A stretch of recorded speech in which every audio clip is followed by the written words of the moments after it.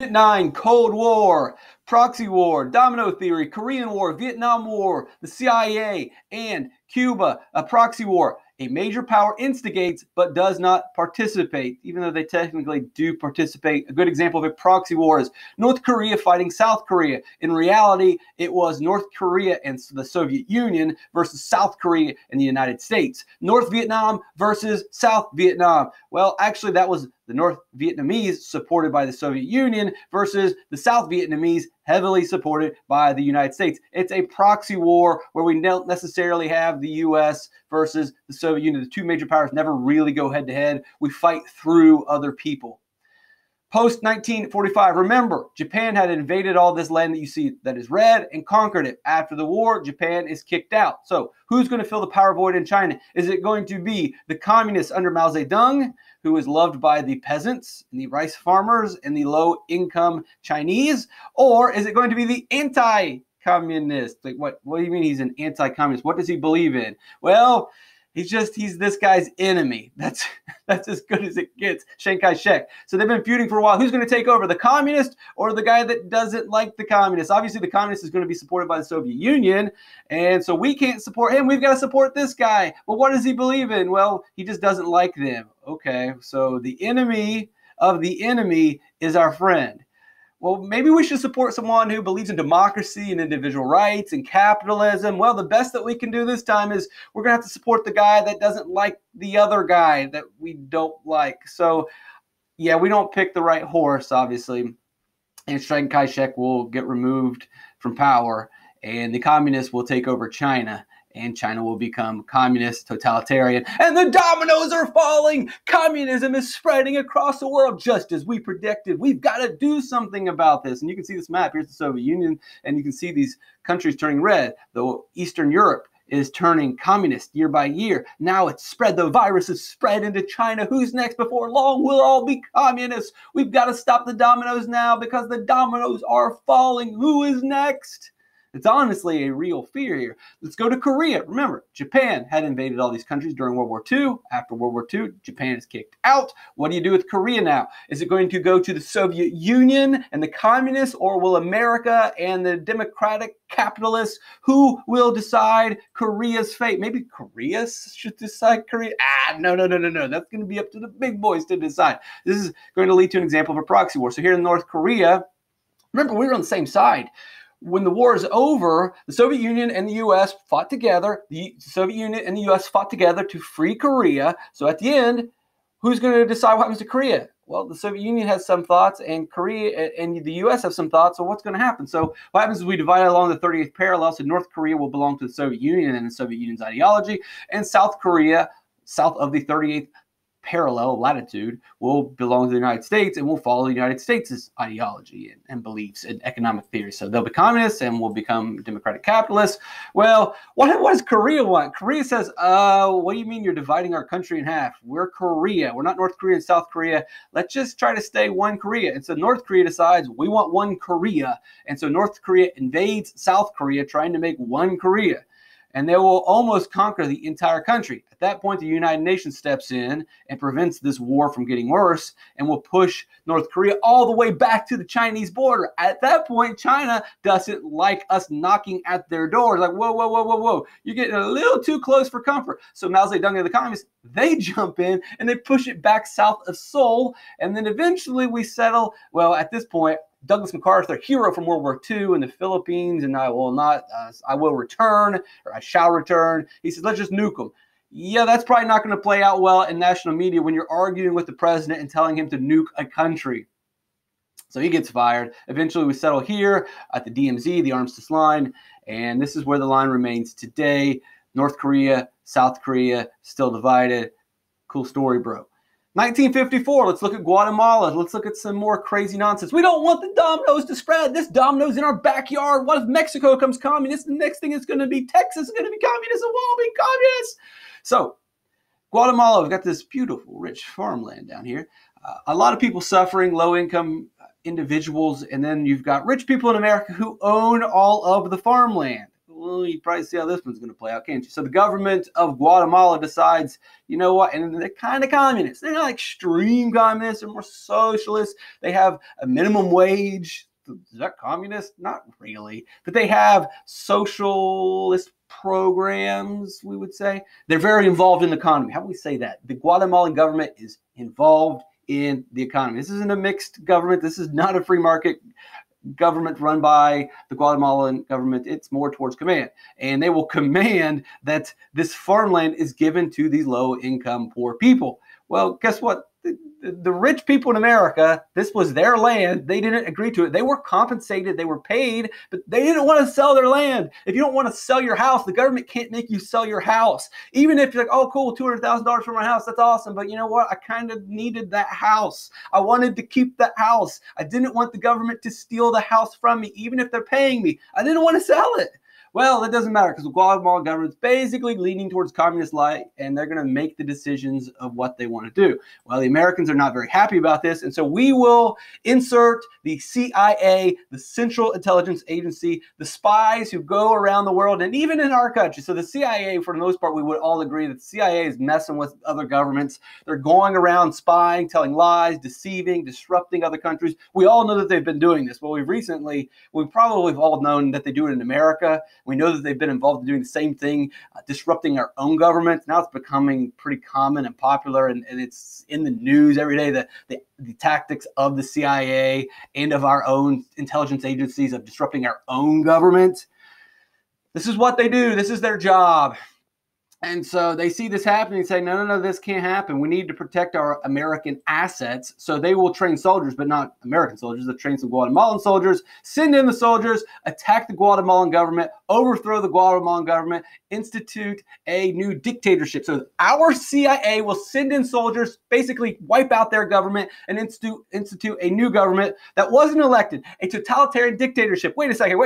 We're trying to stop the dominoes, and we don't want the dominoes to spread communism and totalitarianism. That's the goal. And yes, we did it. We stopped the dominoes. In Guatemala, we prevented the spread of communism. We prevented the spread of totalitarian dictatorships. Good job, CIA. But wait a second. Didn't the CIA just basically create a totalitarian dictatorship? Yeah, but we stopped communism. We stopped communism. Yeah, but this isn't democracy. Aren't we supposed to spread democracy? Wasn't the plan of the Truman Doctrine, if we get democracies all across the world, then there's going to be more peace? We just intentionally killed a democracy, and we killed that democracy because, well, they were communists. Which is it? Are we pro-democracy? Are we capitalists? What are we doing? Is it really all just about the money? Is it all about the power with the CIA then and today? Pretty shady stuff, but let's get even shadier, folks. The Middle East, 1941 to 1953. Iran has oil. We, America, own Iran's oil. We're making money off of their oil. In 1953, the Iranian people vote. They elect Mossadegh, and Mossadegh says, you know what? That oil under our ground in our country, that is ours. Maybe we should own it. Maybe we should make money off of it. So he kicks out the American oil companies, nationalizes their own oil, and says, hey, we're going to make money off of our own oil instead of other people taking our oil. Doesn't seem that extreme, doesn't sound that crazy, but of course the CIA, the American government, and the American businesses don't like it. And hey, what does the CIA do? They go into other countries, they disrupt, they destroy, they overthrow. That's their job. And they even do it in our own country, apparently. Recently, our own intelligence agencies have decided that, let's overthrow our own government. This video is probably going to get taken down now. They probably have me bugged right now. Are they listening in on the computer? Where's the microphone? Oh wait, it's my own microphone. Oops. So we will get rid of Mossadegh, throw him in prison, because guess what? You stole the oil that we stole from you, so we're going to steal it back. Wait a second. You stole the oil that we stole from you, so we're going to say yes. And we're going to put the Shah back in power. The Shah kind of was a little Western. He was pro-education. He had some beliefs that we agreed to. But as always, he was corrupt like everyone else we back. We will back anybody. We will back Satan as long as he's anti-communist. It's crazy, like, oh, the devil. We can't be behind the devil. But guess what? He's willing to fight some communists. All right, sign him up. We're behind you, Satan. Get behind you, Satan. However that works. All right, so we back the Shah, and then we bring our oil back. Yay. Well, guess what? The people weren't happy. And in 1979, Iran has a revolution, and they basically kick the Shah out. He flees the country. At that point, they go even crazier, and we pushed them in this direction. We pushed them to the brink. We pushed them to the edge via the CIA. And so they realize what America's doing. They realize the nasty stuff we're doing, and they say, we're done with it. And the Ayatollah takes over, and they become an extreme theocracy, and they become the problem that they are today. We pushed them in the direction that they are today. Probably could have prevented all this. When you look at a lot of the mess in Iran today and all the struggling, all the suffering that happens in that country because of economic sanctions under the last 4 or 5 administrations, it's our fault. We've done this. And hey, in the end, we lost the oil anyway. Cuba. So you might remember the Spanish-American War, and our plan was to go into Cuba, free the Cubans, and leave. Just kick the Spanish out of Cuba and let Cuba be Cuba. We never did that. Instead, we went into Cuba and set up factories and businesses and made money off the sugar plantations, and American companies got rich. Even though the dictator Batista was doing some pretty nasty stuff, didn't matter. He wasn't a good guy, but he was he was a bad guy, but he was our bad guy. And Batista did what the American corporations wanted. He did what the American businesses wanted. He did what the American government wanted. He didn't do what the Cubans wanted. He was terrible to his people. He had a terrible country for the peasants and the low income, but for the rich, they were doing awesome. Hey, bad guy, but he's our bad guy. Well, eventually the people start to rise up under Fidel Castro, and Fidel Castro leads a revolution to overthrow this brutal dictator and to create more of an equal system of government. Eventually, Batista's gone, and Castro will take over. And when Castro takes over, he kicks out the U.S. businesses. Oh, that's a mistake, right? We probably would have dealt with your revolution. We could have worked with you if you would have worked with us. You want to overthrow Batista? That's fine, just as long as you keep the system going and help out the American businesses. He doesn't do that. And so we say, fine, you're going to do your thing. Well, you're not going to trade with us. Good luck surviving Cuba when you don't have the U.S. to buy and sell goods from. Well, at that point, the Soviet Union steps in and says, oh, we'll be your friend. We'll be your huckleberry. And so now all of a sudden Castro is a communist. Now, first of all, let's not make Castro a hero. He murdered millions of people. He did a lot of terrible, I would say hundreds of thousands of people. He targeted people. He discriminated against people. He did a lot of brutal, savage things. So let's not put him as a hero revolutionary. And revolution is people die and innocent people die. People are discriminated against and persecuted based on their beliefs, ideas, or views. So he's not necessarily a good guy, even before the Soviet Union makes him this friend. All right, well, that's a problem. So the Bay of Pigs invasion in 1961 is this plan. All right, we got to get into Cuba. We got to take Castro out. And so we can't have communism in our backyard. Remember, the dominoes are falling, and that's a domino in our backyard. It's Florida. Miami's going to become communist. So Central Intelligence Agency is going to train a bunch of soldiers to invade Cuba. Boom, we'll take him out real quick. Problem is, it doesn't go as planned. It's a disaster. They say, hey, we got to call in some airstrikes to support our guys. And the president says, no, we're not starting World War III over some stupid plan by the CIA. Sorry, CIA. And I want to make note of this. This is one where it tells the CIA, no, I'm not calling an airstrike. This is your mess. I'm not getting involved with it. Meanwhile, the CIA is like, oh, you're going to pay for this. And he did. Cuban Missile Crisis 1961, the Soviet Union stores some missiles in our backyard in Cuba, and they can basically light us up from anywhere they want. And we tell them, take the nukes out, and they tell us, no, we're not going to take the nukes out. This is a chess match. It's brinksmanship. It's a game of chicken. Who's going to blink first? And so, take the nukes out. No. So what we do is we set up a blockade. We're going to keep you from getting any goods into the Cuban people. We're going to starve them out. We're definitely going to prevent you from storing any more nukes. And the Cubans are right here. And here we are with our blockade, and the Soviet Union is coming right for us, and they chicken out. They go back to their last minute. And so, yay, we win the game of chicken. Awesome. And eventually they say, all right, we'll take the nukes out. Cool, right? America's awesome. We're the best in the world.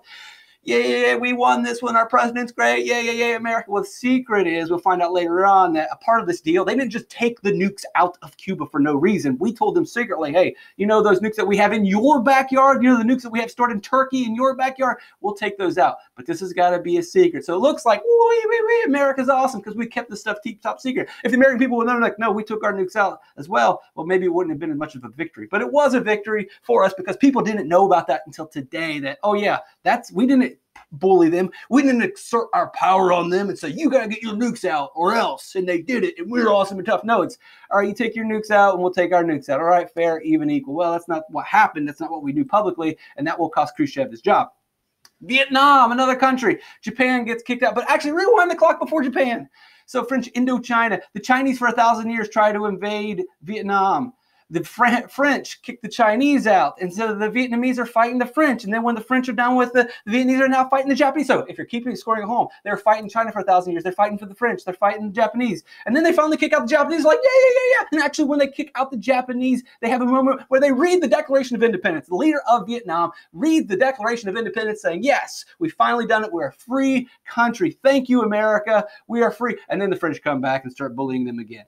Would someone just leave the Vietnamese people alone? Eventually, they kicked the French down to South Vietnam, Ho Chi Minh in the north versus Ngo Dinh Diem in the south. Well, the Vietnamese, just like North Korea, they want to be one Vietnam. They've been fighting for 1,000 years. They don't want to deal with all this nonsense. We want one Vietnam. We're tired. We want one Vietnam.